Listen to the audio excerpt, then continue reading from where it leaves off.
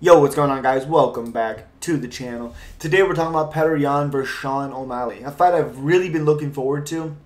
Petr, no mercy. Jan, 16 wins, 3 losses, 3-2 in his last 5 fights.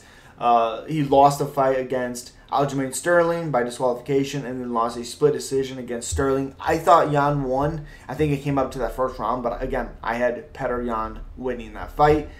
It is what it is. It was close. It wasn't a robbery, but 5'7" with a 67-inch reach, fighting Sugar Sean, 15 wins, 1 losses, 3-1-1 in his last 5 fights. His only loss is Marlon Vera. Again, people say his ankle. His ankle is what put him to the ground. The finish, the KO, came from Chito Vera elbowing Sean O'Malley, and that's what KO'd him.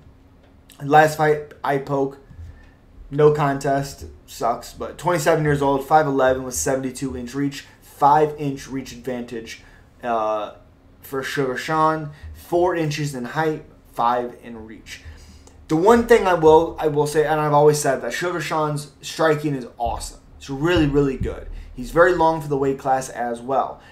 The thing that Petr has to be careful is he can't just come straight forward because he likes to do that. He has good, he blocks well, all those things, yes. But Sean O'Malley has really, really long punches, and he punches really hard.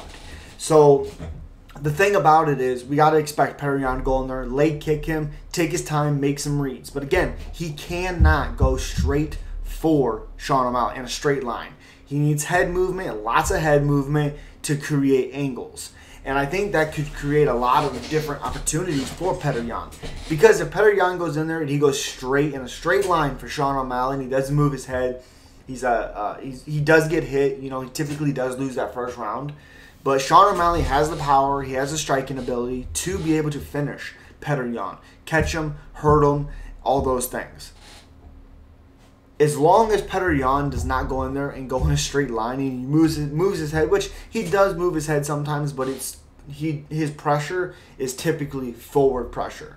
And I don't mean like he's pushing the action or he's, I just mean like he literally just goes in a straight line. That could create a lot of opportunities for Sean O'Malley to be able to throw his punches, all those things.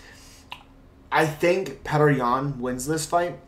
I like the leg kicks, and I like his head movement at times. He doesn't use it all the time, but at times. And I think his boxing is really going to cause a lot of issues for Sean O'Malley. But I think the biggest key, to be honest, is the experience that Jan has. Also, the leg kicks. I think the leg kicks are going to be huge for Petr.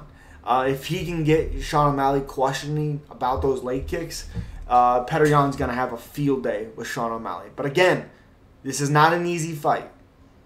It's easier if Petr doesn't just go in a straight line, because it's going to be chaotic if he goes in a straight line. But he's going to have to close that distance.